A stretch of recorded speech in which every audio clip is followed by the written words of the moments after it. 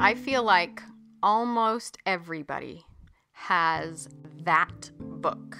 The book you first really connected with that made you feel like you weren't alone or connected you to the world. What is that book for you? Rania the Robber's Daughter by Astrid Lindgren. I knew you were going to say that. I think it was the first book that I read that had a female protagonist who did stuff instead of just having feelings. She was out there running around in the woods by herself, and she was brave, and she faced all these terrifying dangers with no fear whatsoever, and she bossed the boys around. She was just this powerhouse all on her own. Plus she gets to go live in a cave in the woods and train horses and stuff. So it was just all of the things that I desperately wanted to be that I didn't think I ever could be, or maybe didn't know the girls could be. And it fundamentally changed the way that I saw myself, the way that I saw the world, the way that I saw being a girl. It was important. I'm Olivia Mickle. And I'm Katie Nelson. And this is What's Her Name?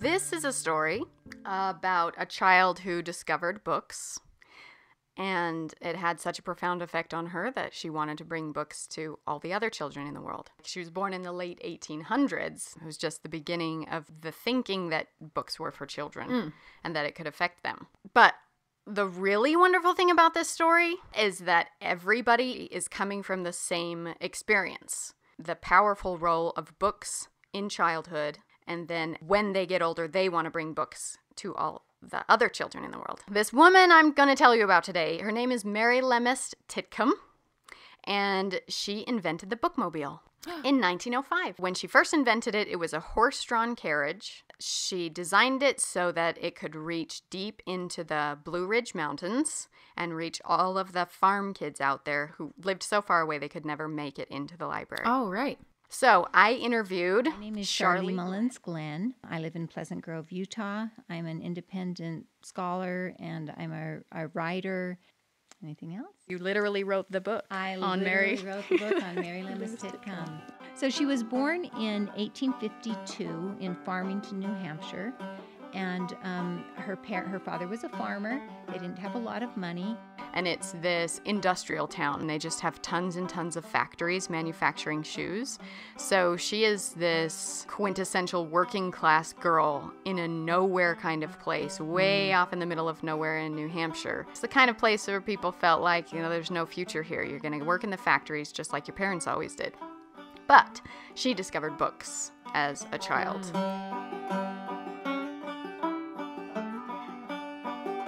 It seems like it launched her into a new universe. She was going to take her life in a different direction. Her parents, they actually moved out of that town to send her brothers to school. And it just so happened that nearby there was actually an excellent girls' school, which had been set up entirely by a private donor who said, girls' education is way too much of the fanciful. We just teach them to sew and sing, and that's pointless, and their education should be as good as boys. So she had an educational background that very few women did at that time, particularly of her class. When her brothers started leaving home and starting their own careers, she wanted to do something too. She wasn't content just to stick around, and, she had ambitions. The career options were you could be a teacher or you could be a nurse, and that was pretty much it. I feel like she was kind of a fiery, spunky character. She didn't have the patience to be a teacher, and she didn't like blood, and she couldn't be a nurse. But she had heard that there was this new field open to women, librarianship. And that intrigued her because she was a bookworm, and so she decided she wanted to become a librarian. But at that point, there was no formalized training. So she decided she would just have to do an apprenticeship, basically.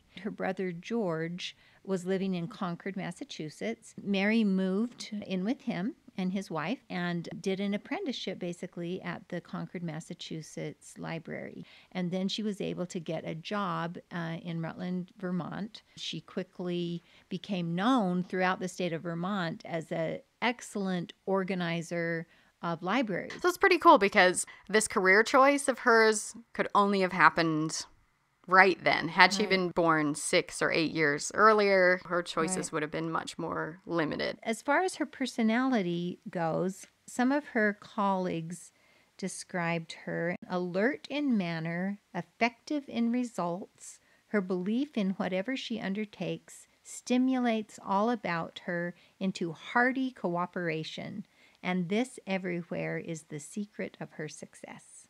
Her passport application in 1907 was really fascinating. This was before she went on an extended trip to Naples and some other areas. But I guess when you had to fill out a passport in 1907, you had to give age, stature, forehead, eyes, nose, mouth, chin, hair, complexion, face. So they didn't have pictures, so you had to try to describe yourself. So this is the way she described herself, but she gave her age as 50, forehead broad, eyes gray, nose snub, mouth large, chin oval, hair gray, complexion fair, face oval. So, Wow. I thought that was kind of interesting. There was a new public library opening up in Maryland, and this was like the first county-funded public library. The people of Maryland were like, the whole county is going to fund this, and we're going to bring in the greatest librarians. And she applied from New England and said, I've done this for years. I know how it's done. I can come and launch your library. So she got hired.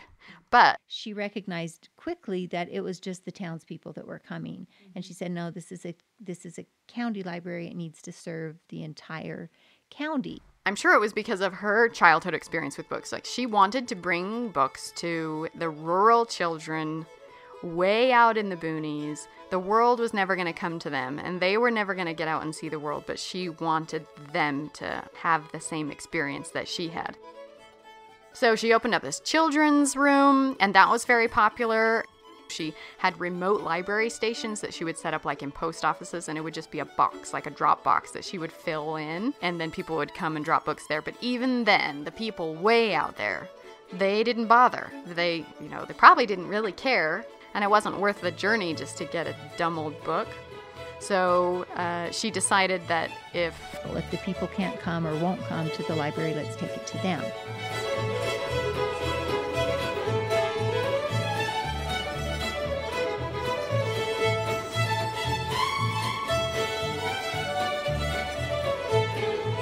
So her invention in 1905 was to take a wagon and specially adapt it to hold masses of books. But they actually called it the book contraption. She kitted it out, and she had specially constructed shelves to fill it with books.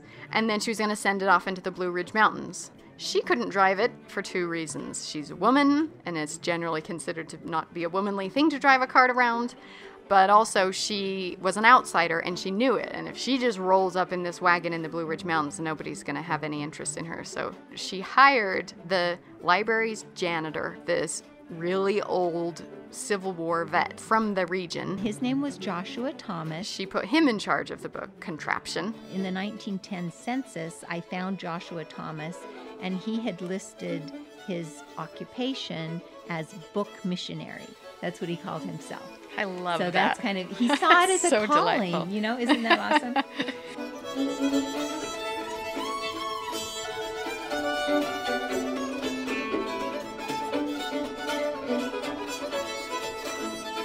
There's a funny story that she tells when she wrote about it later, about as they pulled up with the new book contraption in front of one farmhouse, she heard a voice call out, "We don't need the dead wagon here. Take it away." And she realized it looked like, the local mortician's wagon. And so she thought, okay, we're going to have to fancy it up a little bit. So they painted the wheels bright red and made it a little more appealing, not quite so bare bones. Her philosophy was that books were for everyone, for women as well as men, for the poor as well as the rich, for absolutely everyone. I think that it was that whole idea of democratization and how books and education can be the great levelers. What do you think the book represented to Mary Titcomb, or books in general? I think for her personally, books were her way to become something, even as a woman, to do something really significant. access to books for all people could provide for them that same upward mobility, to use a modern term. Yeah. You know what I'm saying? Yeah. She definitely had a particular interest in getting those books to those children on those farms way up in the mountains. Because in a way it was sort of giving the It was books to her. Mm-hmm. Yeah. So slowly this Joshua Thomas, this old man, cruising around the mountains, he won everybody over, and it became extremely popular. As the years pass, he gains everybody's interest and support, and then something still somewhat inexplicable happened. Nobody really can figure out why or how it happened, but at some point, the Bookmobile got stuck on the train tracks, and a train smashed right into it and just blew it to smithereens. Joshua Thomas was injured. The whole great experiment was destroyed. Like, seriously? That's just that? All right, we're done? No. Okay. What? That's how it seemed. That's what everybody thought. They're like, okay, well, there's her quirky experiment gone, because there's no way we're coming up with money to do that again. Right. We just lost all that money on the whole wagon and everything and all the books. So the great expense just gone. She set about trying to figure out how to raise funds. And finally, someone came forward again with the money to buy a book wagon. And at this point, the horseless carriage was the big thing. And they bought a international harvester auto car. It could carry more books and could cover more ground more quickly. And at that point, there was an assistant librarian at the library named Miss Krissinger, who was put in charge of the oversight of the book wagon. And she spent the next 25 years with that being her primary charge. She was just completely devoted to that as well. To me, it's kind of a striking example of common people really just believing in equality. Like, she and so many others, they go to all this effort just to bring those books to people in the mountains. You know, like, she just really believes in it. And that's what's driving her to do all this hard stuff. I can only imagine it's because of her own experience. Right. She's saying somewhere out there is that little girl who really, really needs this. Yeah, exactly. She really believes in the power of it so much that's her mission in life, to bring these books to kids. You know, the people that live, especially the women that were so isolated on some of these farms, they really looked forward to the coming of the book wagon, because it meant human interaction as well as books to help, pass the time. Miss Krissinger, she really became a part of the community. She would do things like stop at a house for an afternoon and maybe stay over to help with the canning. Or like if somebody was sick, she would stay with them. She's so much more than just books. She's like their link to the outside world.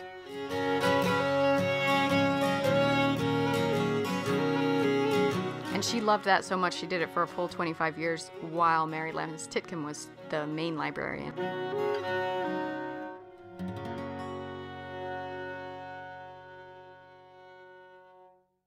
Mary Lemist Titcomb started doing presentations and writing papers about the success of what she called the rural distribution of books. And it caught on, and many, many, many other not just counties, but other states and cities and towns became very interested. And so book wagons started popping up in Ohio and in Montana and in all over the country.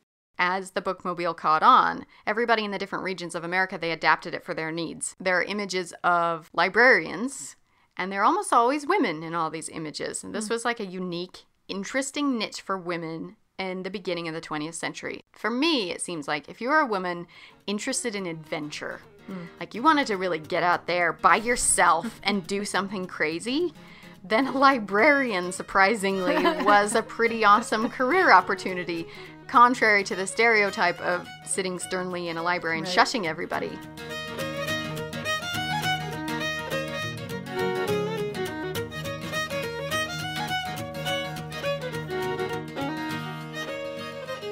These women were on horseback in the Wild West with just bags full of books, traveling miles and miles and miles to bring books to people. Burros in South America with with packs with books that go out into remote areas. In the bayou, they used houseboats to reach people who were literally inaccessible by road. So they had a Bookmobile houseboat, which would just meander up the bayou and stop at every house and bring them books. Camels in some areas of the world.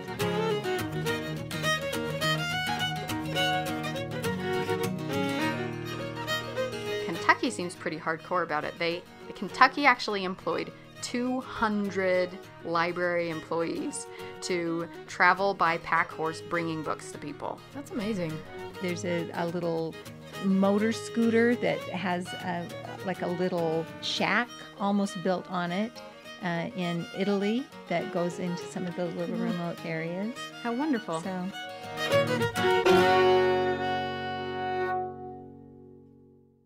She was one of the pioneers in this amazing democratic movement where people decided the way to make life more fair is to get books to everybody, especially those who are deep in the bayou or those who are way out in the middle of the mountains. Those are the people we need to bring books to the most. You know, it's not practical, it's not cost effective. You have people traveling for hundreds of miles to bring one book to one person.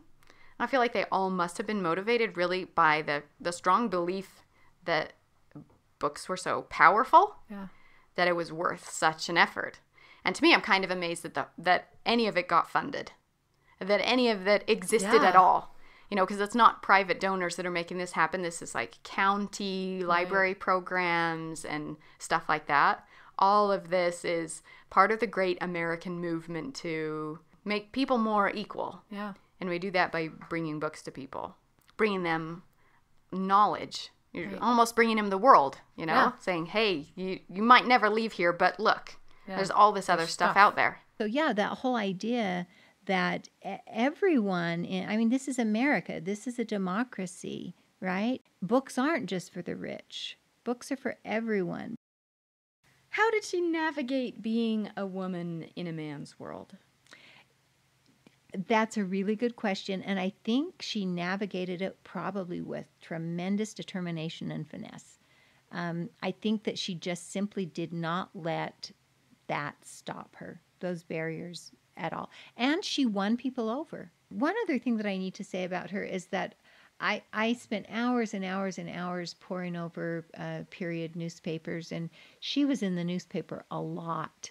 She was very involved in civic affairs in the town, not just as the head librarian, but she often hosted luncheons. She was involved in many civic organizations. She was part of the Current Events Club.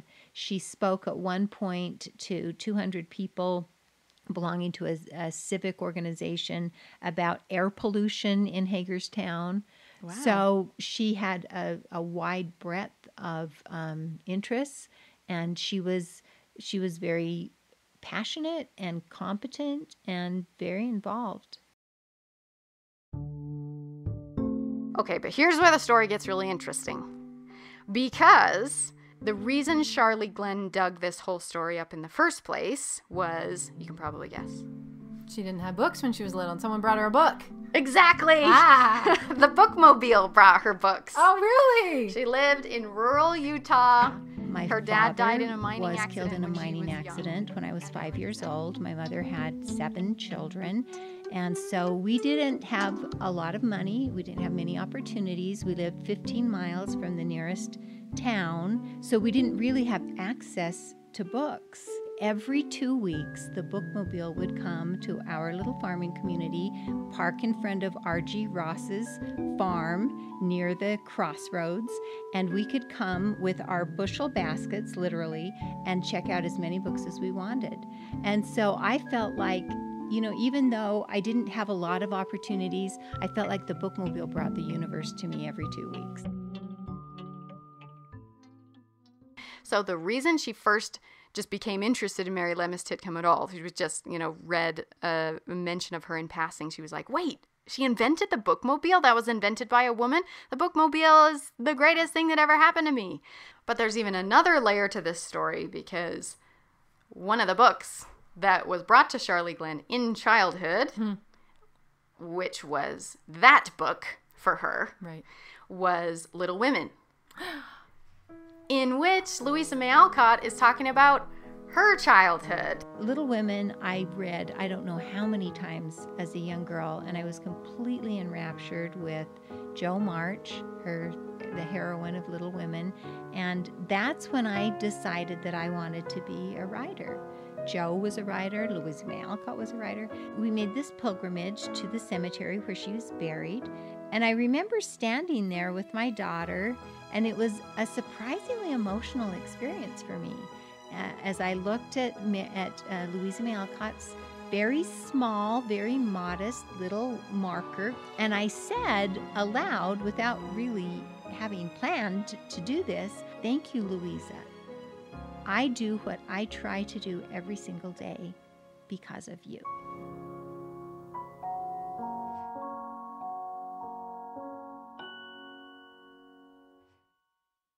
And here's where these two interesting elements of the story align in a strange way, because in her research, Charlie Glenn found out where Mary Lemist Titcomb was buried, and it was in her brother's burial plot in Sleepy Hollow Cemetery in Concord, Massachusetts, which is where Louisa May Alcott is from. Exactly. Wow. So for her, that was like one of those moments, like that they are both there in this same place. So I tracked down the cemetery supervisor, a woman named Tish Hopkins, and I contacted her to verify that Mary was buried there. And she looked it up and she said, yeah, it looks like she is buried here, but I don't know if she has a headstone.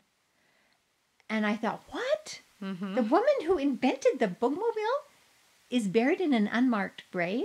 That's just wrong on every level.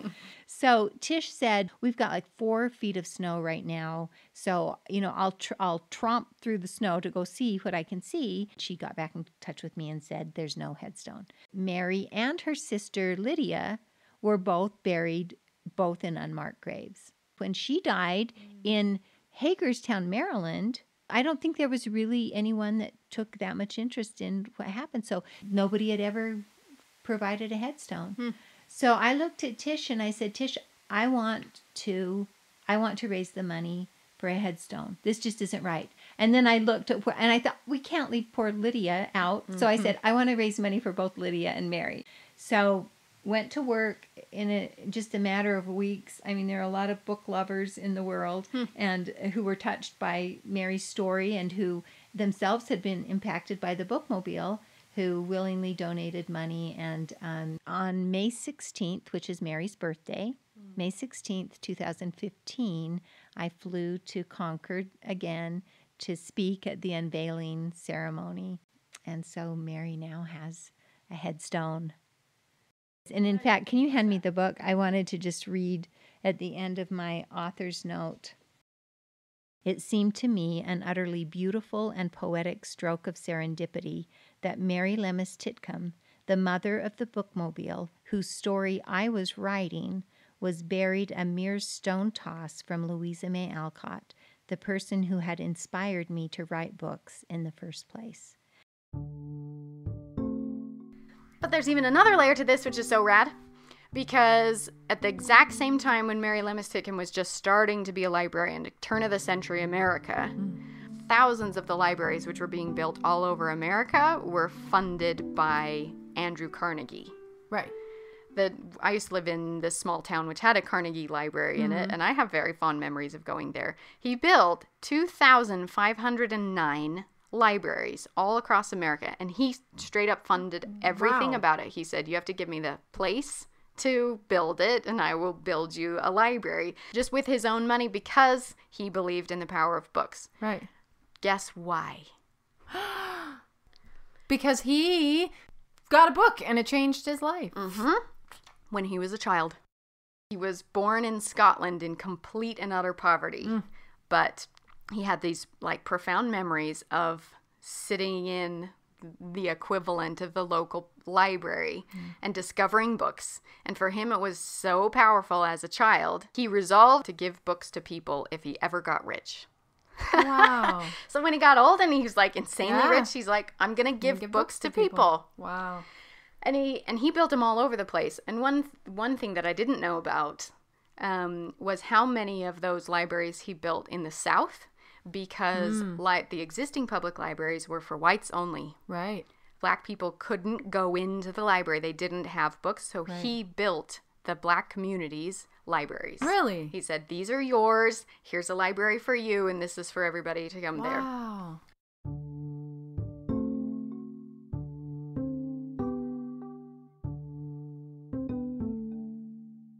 For me, it raises a lot of interesting questions for my political stance, because the public governments, they weren't funding libraries. Right. You know, the counties weren't saying, books are valuable, let's spend a huge amount of money to build these things. Yeah. But then Andrew Carnegie, this mega rich guy, comes along and he does it. Yep. In some ways, sometimes I have more faith in the billionaires than I do in the government. And then, of course, I've just flip-flopped back and forth. The Right. Bill and Melinda Gates Foundation, every year they give $50 million to public libraries That's awesome. to fund computers and the internet now. It's kind of like the new wave of bringing the world to people. Yeah. So he's doing the same thing with his money that the counties and the city governments won't spend money on. So I love this layered story of Right. all these people who discover books in childhood, and it means like so much to them that when they get older, they're like, you need books. Yeah. We need to bring books to all of the children. It was meant to be the great equalizer or leveler. I wonder how much it worked. I guess the temptation is to want to see the scope, right, of how many people had this happen to them. But at the same time, when you look at what she was doing, she was concerned about that one person, right? She wasn't concerned about the scope. She was like, that kid is out there, and I'm going to get a book to her. Yeah, that me. Yeah, and that I am willing to have him drive this wagon to the middle of nowhere to that one farm that is out by itself, because that might be the kid that needs it. Children's literature, it's the most important literature that we have. It is the most critical, society-forming thing that we do, I think. For me, it was from the Mixed Up Files of Mrs. Basily Frankweiler. Yes, that's another one that is a lot of people's. Mm-hmm. And it's the same things, right? A lot of them are breaking out, running away, Yeah. living in the forest in a cave, living in a museum under the, Yep. kids doing stuff without adults in the room. Exactly. And in a way, that's exactly what Mary Lemist Titcomb was doing in her life. You know, that is the message that she picked up in childhood. Right. I am going to break away and do this bold new thing Yeah. that nobody told me to do and nobody thinks is possible, but I'm going to go and do it. Even though the grown-ups think it's crazy. Yeah. Yeah. I'm going to do this thing. Yeah. Mary Jo Putney said, "What one loves in childhood stays in the heart forever." And I think that really sums up all the layers in this story. Yeah. Or like really the power of childhood to determine, even when you're a billionaire like Andrew Carnegie, Right. He could have done anything with that money. Yeah, that his childhood is what gave him the direction in his adulthood, what to do with all of his fortune. So Mary Lemist Titcomb stayed working in that library until she was 81 years old. And right up till like months before she died, she was still working in the library. And it does also appear like she might have even lied about her age. Oh. She shaved off 5 years of her life, possibly so she could keep working. Yeah, and they wouldn't say, "You're too old, go home, you're done with this." All the way until she died at age 81, she was still working at the library. Wow. I feel like the layers of this story show just how far the ripples can go. There was one book in one New England town that Mary Lemist Titcomb read, and that led to who knows how many books that so many children read, including Charlie Glenn later on, who would then write the story of the woman who started it all in the first place. That's amazing. I love that.